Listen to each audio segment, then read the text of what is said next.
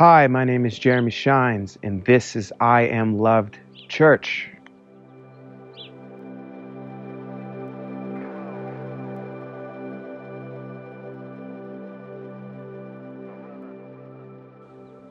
Good morning, everybody. What a life. Okay, let's jump right into it. Father, we thank you for today. We thank you for the people who are tuning in. We thank you for this rehearsal. If no one isn't, that's okay. And I can't thank you enough for all that you've done and you continue to do. Father, humble me each and every day, every morning, as I pray to you, Father, as we pray to you in this moment, that you would empty me of myself and you would fill me with you. I lay it all before you, Father, that I can't do life without you. I don't know what to do, where to go, who to be, who I am without you. I have no peace without you, Lord. I have no love without you. I am not good without you. I know who I am, that I'm a wretched sinner, but I'm saved by your grace, not anything that I can do, but that what you already did on that cross when you died for not just my sins, but all of our sins, and that we can only just believe it and receive it. Father, I pray that whoever's listening or watching, that they would believe and that they would receive, and that they wouldn't hear me, but that you would use these lips as you use your word to speak truth, that you use people, Father, sinful people, to glorify your perfection, that you can use anything, you can redeem anyone and anything. Father, I thank you, and I pray that whoever's watching or listening would have some impact and that would hear from you today. In Jesus' mighty name, amen.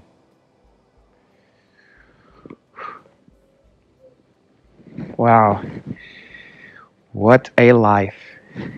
Okay, so the topic today is scapegoat.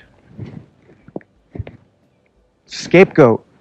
What is scapegoat? For those of you who don't know, most of you should know what it is, or scapegoating. What scapegoat basically means is to shift the blame to someone who's innocent or something. It doesn't have to be a person. It can be even an object. To give a reason why, to justify oneself. Well, we all like to justify. I love justifying myself. And in God's eyes, none of us are just. None of us deserve or have a good enough excuse for really anything that we do. But we continue to do it.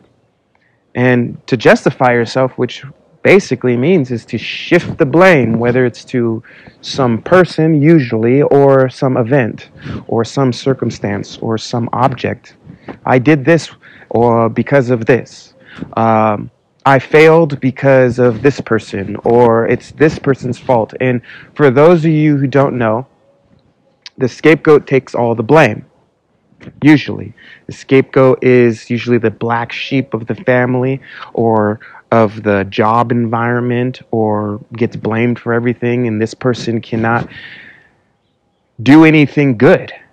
In everyone's eyes, this person is a failure, and the scapegoat eventually starts to even feel this way, to be blamed and accused for everything, like they can do no right. Maybe you're the scapegoat, maybe you're the accuser, maybe you're someone. We've all played this role, the scapegoat, or we've all been the justifier. We've all played a part in someone or another. But today we're going to focus just mostly on the scapegoat. We're going to go way back, as usually, back to the context or the scriptures of the Bible, the oldest written documents that we have found. And those of you who don't believe that, well, it is the oldest written document that human beings have a record of. And you're saying, how? It's been rewritten multiple times. No, it's been retranslated multiple times. Just like take Batman or Superman or the Avengers. The original story is there, but people remade it over and over and over again to be able to convey the same meaning or the same message of human sacrifice. There needs to be a sacrifice. Someone has to take the blame for all this dysfunction in our world, or dysfunction in ourselves, or dysfunction in our family. And usually the superheroes of the things that we love the most, they are portraying biblical truth. In other words, it's an allegory or a metaphor or an analogy or I think it's called idiom. It's a story to convey a deeper meaning or truth. Or you can just read the Bible. There's lots of truth. Even for those who don't have the Bible, there's truth everywhere. Not everything is truth, but God is constantly speaking to the non-believer and the believer. And we need to open our ears, open our eyes, open our hearts and our minds to receive the truth.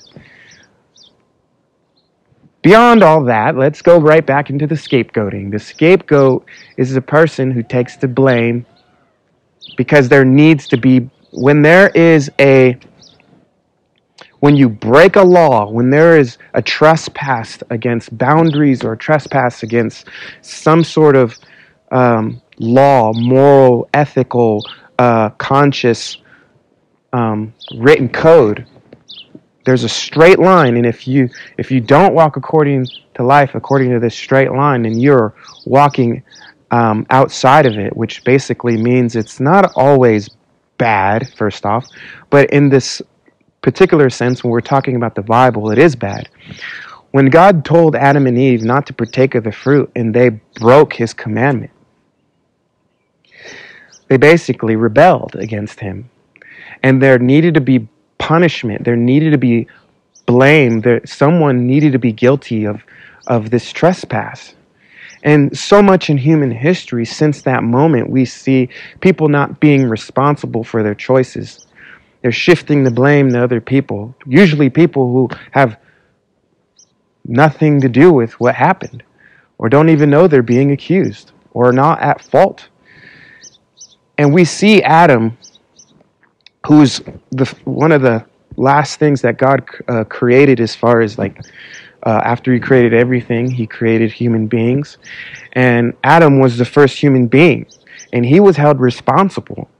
Not Eve. Yes, Eve too, but she was punished as well. But Adam was punished worse than Eve, I guess. I don't want to get into all that theological debating, but Adam was punished. So if you're a leader, or you're above people in some, not above, better, but if you're responsible and you have responsibilities and you're not doing your responsibilities to the best or to its standard, then you will be held more accountable than the people that you're in charge of. Not beneath you, like you're better than them, but that you're in charge of. And Jesus says, he who is responsible with little will be responsible with much, but he who is responsible with much and is not doing he or what she should be doing will be punished with great punishment. See, a lot of things we want to be blessed in this world, but we need to be responsible. I keep jumping away from scapegoating, but Adam was not responsible. And instead of taking the responsibility, when God said, you broke this commandment, he shifted the blame to Eve. Yes, she originally partook of the fruit, but he was held responsible. And then she shifted the blame. She copied him. You see, if you want to be a leader, or you are put in a position of leadership, if you're a man, you're a natural born leader. That's just the way it is, according to the Bible. And whether you like it or not, you're going to be the one responsible. And what's bad about this world is we have some bad leadership. Well, given because we're all sinners, but you won't get away with your wrongdoing. according to the Bible, everything will be found out. You will be found out for who you really are, regardless, even if you try to hide it. And that's all politics really is. And it's just being able to shift the blame. You may get away with it in that moment, but you will be found out eventually. So we need a cure for being able to shift, for not shifting the blame. The scapegoats are being blamed for things they didn't even do. People are being blamed for things they had no responsibility over, no control over, but this person who was in charge, or this person who committed a sinful action, shifted the blame. And usually that looks like blaming other people for really anything and everything. Oh, people always do this, or people always do that, or people are this and that and this and that. Well, the Bible says, is judge not that you not be judged. For what judgment you judge, you shall be judged, and the measure you use shall be measured to you. So what I'm saying is this. Paul says, before you cast judgment, discern for yourself if you commit those sins, if you're the one trespassing against other people. You who say don't gossip, do you gossip a lot? You who say don't worry, do you worry a lot? You who steal, do you steal? You know, and he's saying we need to analyze ourselves before we commit a sin, because one of the things that God loves to do, which what I mean loves, it doesn't love it, but what he's justifiably going to do is he's going to spiritually blind us. So the things that we hate about people is usually the things that we're doing in ourselves. And instead of taking responsibility for our own actions, what we're going to do is we're going to accuse people because we're spiritually blinded by seeing it in other people because we're the ones committing that sin. So then you get a bunch of people who are always complaining about multiple things. They're always like this, and this. And God's like, look at your own heart.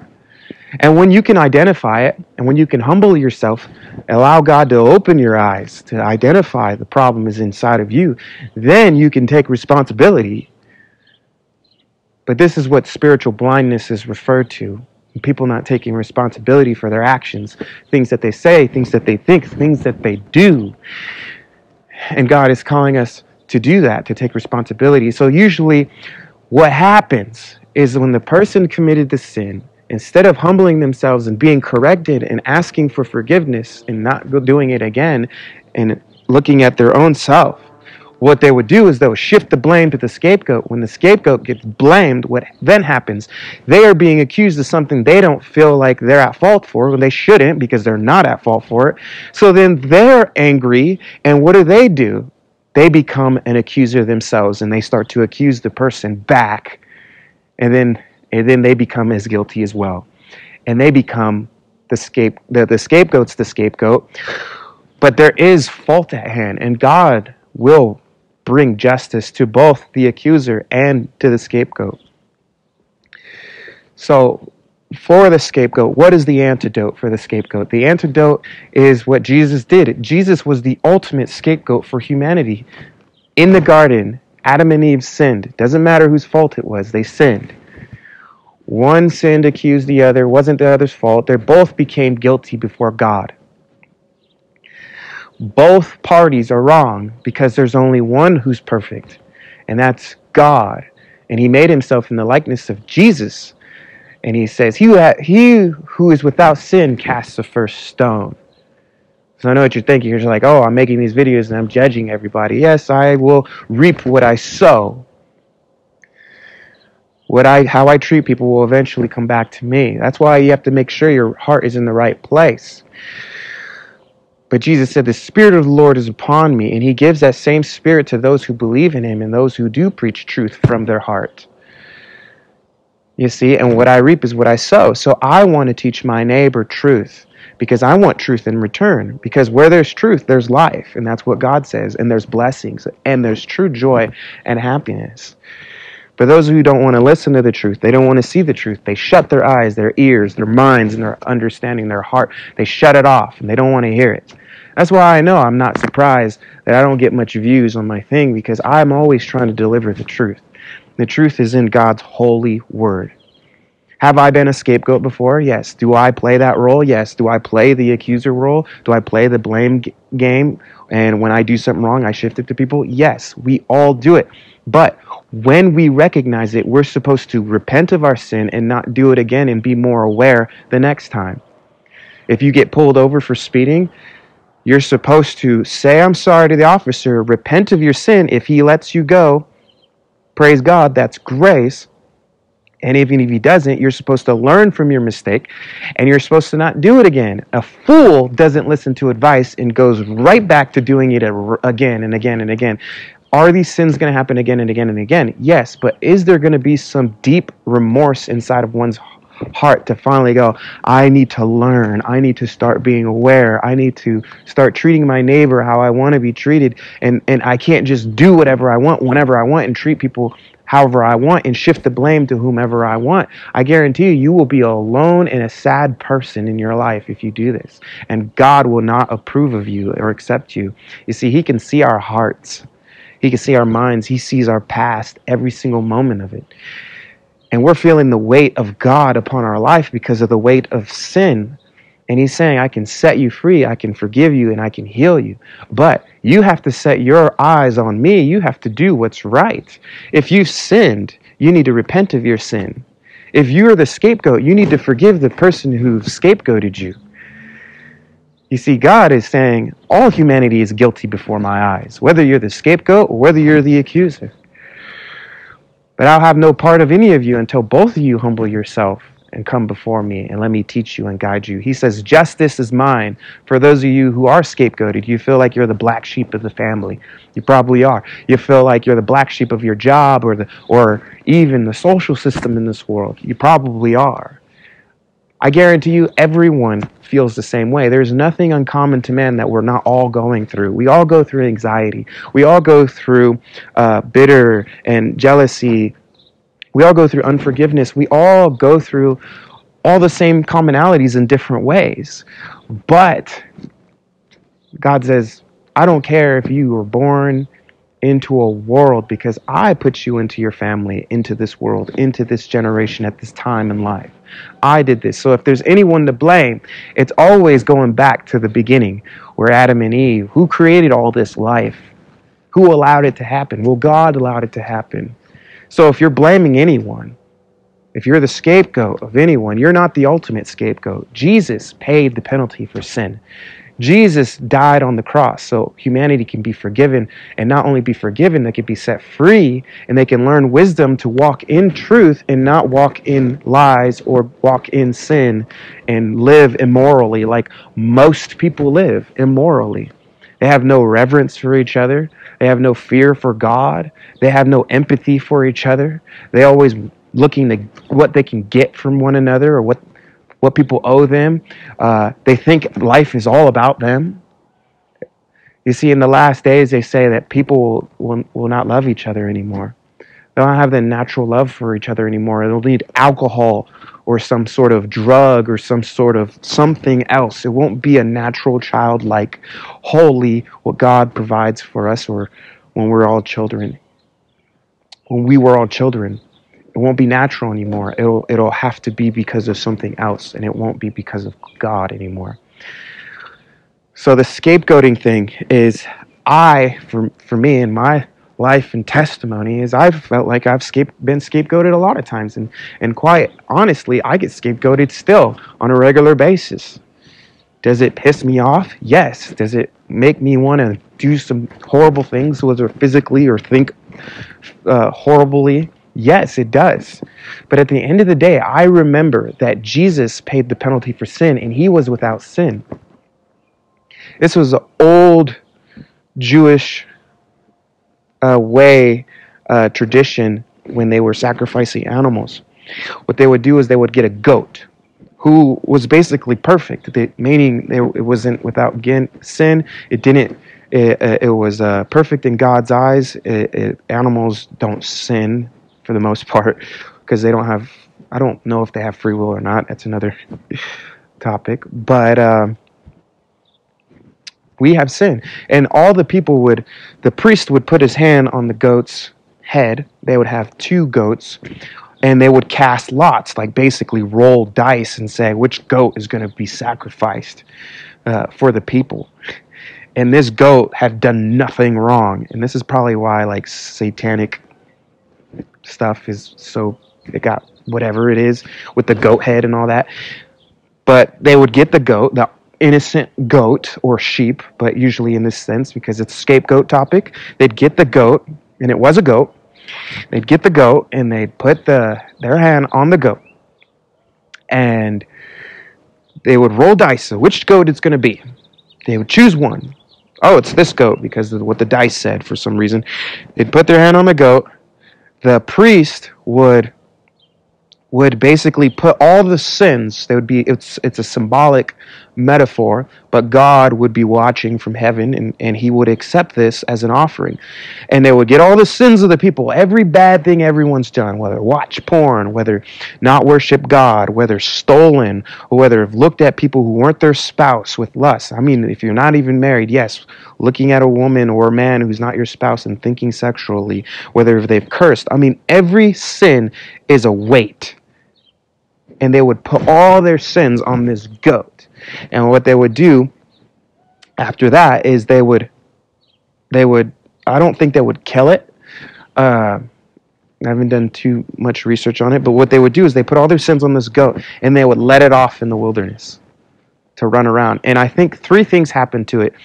Either the goat went into the wilderness and it was killed, or it never came back and eventually was purified, or it came back and they had to kill it or something. I don't know. Either way, this innocent goat had taken all the blame for something it never had even done before. It was completely innocent, like a baby, brand new baby. Can you imagine that? You get a brand new baby, like, oh, it's baby, wow! And all the people, imagine all the political things that are going on in the world, all the evil things you see on TV on a regular basis, or history, including like, Nazi Germany, all of that, concentration camps, all that, all your dirty stuff, all of it. You see this innocent baby, and you just put all your sins on it. It's the baby's fault, and they take the baby and they basically kill the baby. I mean, you might as well be dead if you've ever felt guilty, if you've ever committed sin. Now all that gate and all that sin and weight on you, and it makes you. I've wanted to be suicidal. I've tried to kill myself a few times because I felt so guilty for my sin. Maybe you're there, but God so loved us, He sent His only Son. We no longer have to sacrifice animals anymore. So if you're seeing that, it's a lie.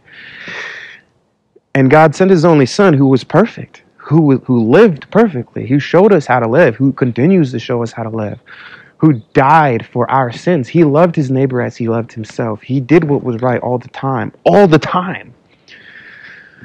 We'll never meet another human being like that, ever. He did what was right all the time, from His youth all the way up to the day He died. He was brought into this world to take the punishment of sin upon Himself. So none of us can earn it. So we try to earn it. We feel guilty and we try to earn it. We try to do what's right, but we can't. The Bible says we can't do what's right because we're weighted with sin. We can't do a bunch of good things to fix our karma. Our karma is constantly reminding us. It's not even karma. It's sin. That's like another religion nonsense. But it's sin. It just constantly reminds us every day. You wake up, it reminds you of all your sins. The demons get to come and torture you every day. Like, oh yeah, every day. You're literally in hell.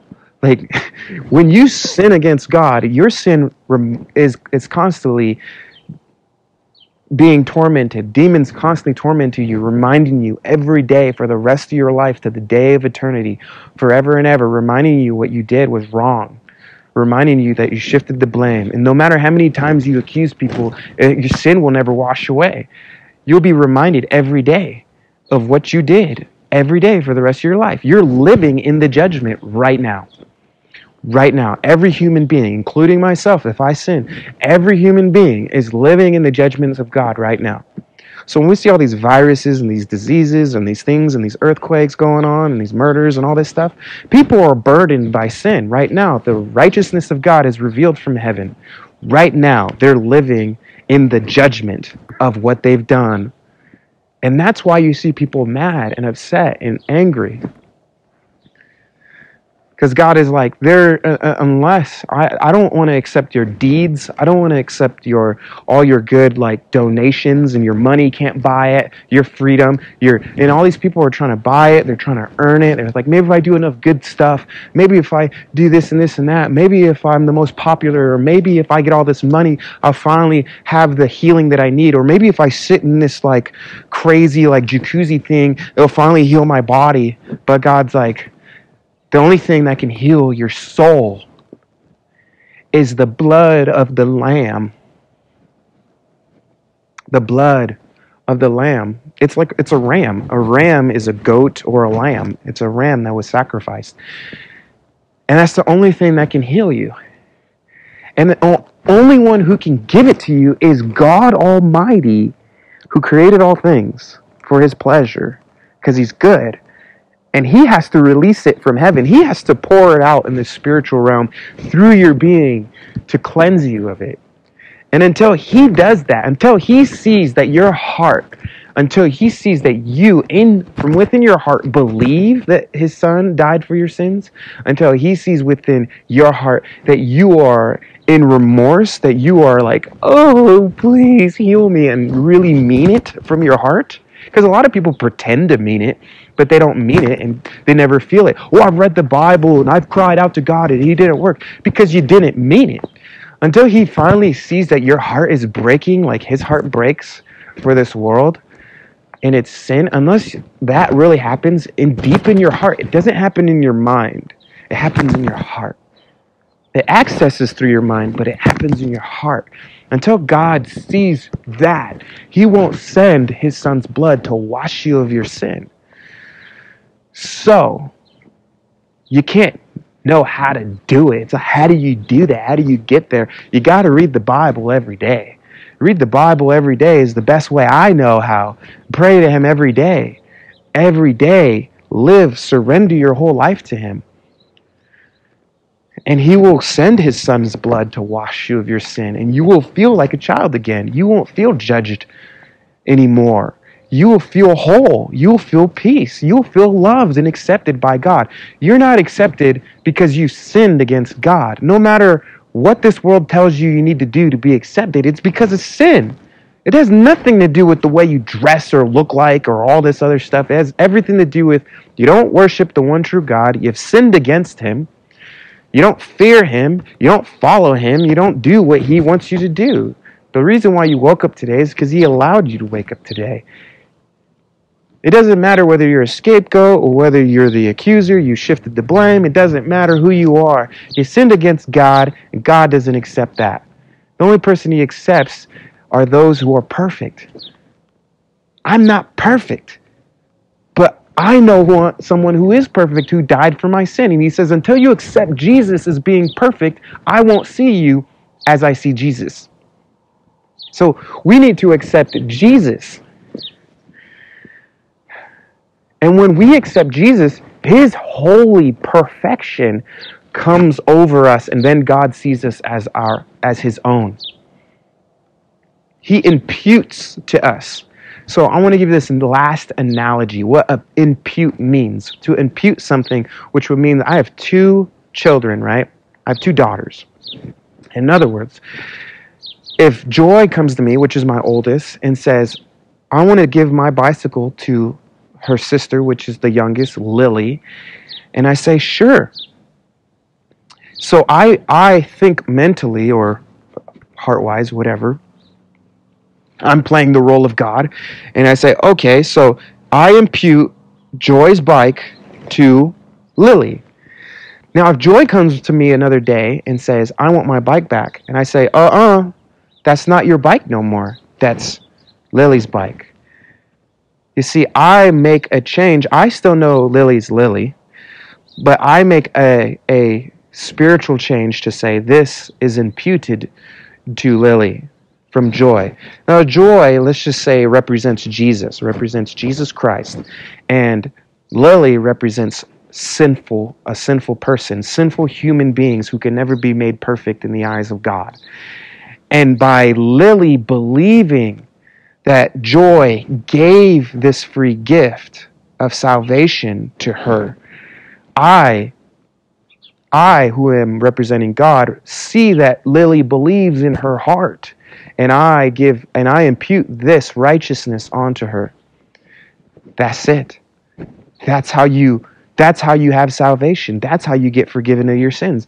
That's how you know that God loves you and wants you and accepts you and gives you peace.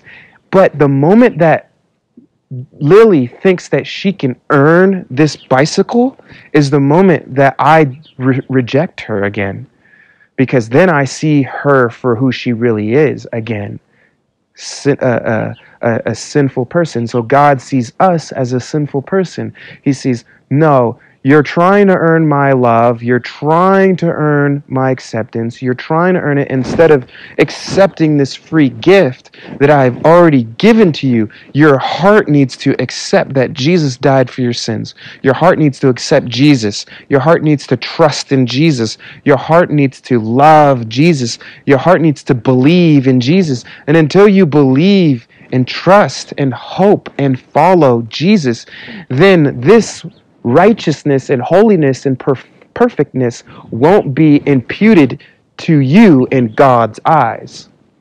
I hope that made sense. So with all that being said, it doesn't really matter who the scapegoat is. It doesn't really matter who the accuser is, or the golden child, or the narcissist is. What matters is what Jesus did. That's it. Because we've all been the scapegoat. We've all been the golden child at one point. We've all been the narcissist at one point. We've all been the accuser. We've all done wrong in God's eyes. And God is the one who justifies. He's the only one who justifies. He justifies us. We can't justify ourselves. We can't make a good enough excuse. We can't live good enough to be justified before God, the holy God who's perfect. He's the one who does it. And He wants to see our hearts believe it. And until we get our hearts, until we get in front of ourselves and see ourselves for who we really are in front of a mirror or spiritually, and say, I'm a dirty, nasty sinner. I can do nothing right. I can think no good. I'm always running towards evil. I cannot depend on my own opinion. I am unrighteous. And then we can start to see, we need to see that for ourselves, in ourselves. We need to really not trust in ourselves. The Bible says he who trusts in himself is a fool.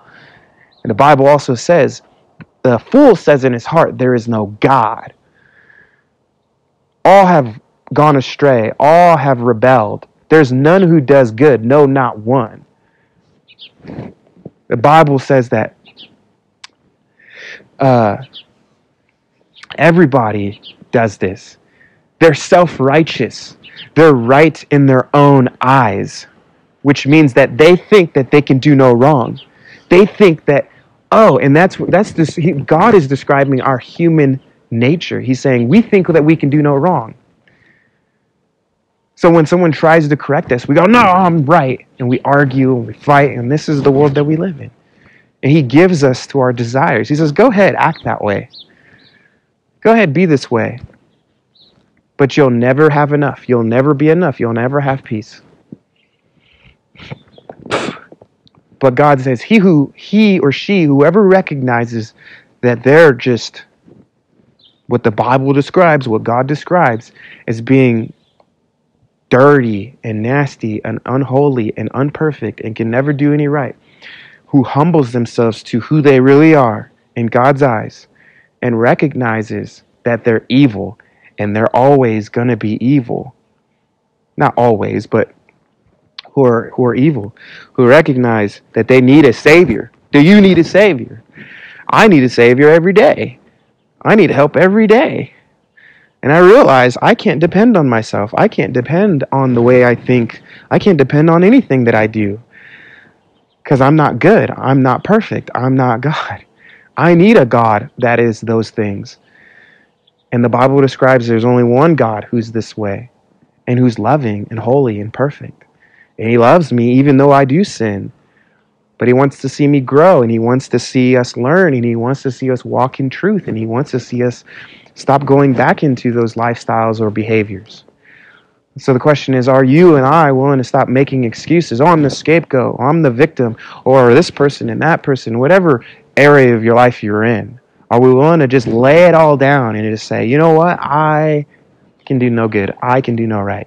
And finally come before the Lord and say, you know what, who are you? Who do you say about me? And who are you? And what do you say about yourself? I want to know who you are, God. And he already showed himself. He said it's in Jesus. Look at Jesus. That's who I am. Who I am, the humanity, is who, when we look at Jesus, we look through the Gospels, we see this character, Jesus, and how he treated people, and how he did things, and what he did, and how he spoke, and we see the character of God. God is love when we look at Jesus.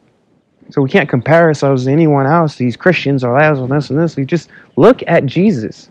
Don't look at all the Christians, because we're all still sinful. We all make mistakes still. But take your time and actually read the Bible. You can't make a judgment about who Jesus is if you've never read the Bible. You don't even know who that is. You heard of his name, but look for yourself. What does the Bible say about Jesus?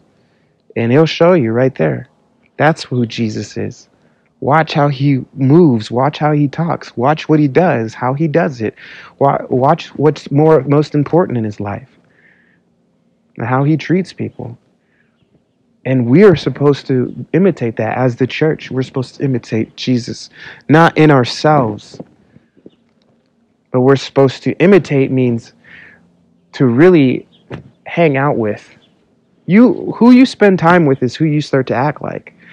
If it's what kind of TV shows you watch, and these people who talk the way they do, or whether it's music, or whether it's the people you socialize, your family, anyone you spend time with the most, you start to imitate. So if you spend time in God's Word, you start to imitate that. You want to find God, go to the Holy Bible. He's always there. Someone's always trying to get you to the Holy Bible. There's a Bible everywhere. But we like to spend more time with everything else. And then we imitate that, and our reflection of our life starts to imitate that too. And we attract those kind of people, and we attract that kind of lifestyle and behavior and way of thinking. And that's why we're in hell, because we sin against God when we don't know what the Bible says about sin and what's sin. When we go and do things for ourselves, we don't consult with God. And we make bad choices, and we think that, oh, God must be a bad God because my life is terrible. And he's like, I'm not doing any of the stuff that you're accusing me of doing. That's all on you. You're the one making those choices. You're the one sinning against me, not knowing what right and wrong is, what the Bible describes as right and wrong. You're the one worshiping idols. You're the one who made these false religions. You're the one who's doing these things. I'm trying to help you, but you keep turning my words against me or trying to understand them without my Holy Spirit. You're the one trying to interpret my word according to what you want with your agenda. Right? You need to take off your agenda. You need to see the Bible for what it really is. It's God's holy word. There are things that I don't like about it. But then I look at it more and I'm like, oh my gosh, this is good. I'm evil. God knows what he's talking about. He knows what he's doing. He knows how to do it. So when we look at the world, I look at the world through God's eyes, because I empty myself. I put my trust in Jesus. He fills me up with his eyes, with his ears and understanding. I don't understand everything, but I can definitely see God working everywhere. I can see him working in the clouds. I can see him working between people, even though they can't see him. I can see him working in any situation in my life, in myself, everywhere, because he's amazing and he's good and he loves you and me. I'm done. So, a scapegoat. There is no greater scapegoat besides Jesus Christ. And he rose from the dead. So, with all that being said, let's pray. Father, I thank you for today. I thank you for everything that you do. I thank you for your ultimate scapegoat, which was Jesus, who died for our sins, who was perfect and unblemished and without sin, who was pure. And he lived a good life. He was the reflection, the image of God himself in the flesh. Father, we can't thank you enough. You are amazing, you are holy, and you're good at the same time. We pray that we would trust in you. We would we would melt for you. We would believe in our hearts and in our minds that you are the one true God, and that we can't earn it, that we can only trust that we are accepted when we accept Christ. And we're not ashamed of him. Father, many people are ashamed of you, Lord. They're ashamed of even saying the name of Jesus. They will say God before they say Jesus. Father, we pray that we would not be ashamed of the name of Jesus Christ. We would not be ashamed of who he is. We would lift him above every name in this world, every idol in this world, Father, because Jesus lifted up our sins so we may lift up him and we may be forgiven. In Jesus' name we pray for anyone and everyone who's heard this message. We continue to stay tuned, Father, and continue to believe and continue to just ask you, Father, to reveal yourself, ask you for whatever they need, Father, but ask of right motives, not of wrong motives, Lord. And they would read their Bible on a regular basis. They would pray to you on a regular basis, not religiously and routinely and saying the same things over and over and over again, but they would say things authentically with what they're really going through, because you want to hear that. And you want to know that. You want to hear them speak. You love your children. You love all of us, even though we don't deserve it. We thank you so much in Jesus' name. We thank you for tuning in. In Jesus' mighty name, we pray that God would do some things and he would alleviate the doubt in your heart. He would just show you more of who he is. And if you don't have a relationship with him, you can message me personally, or we can go from there. Thank you so much. God bless.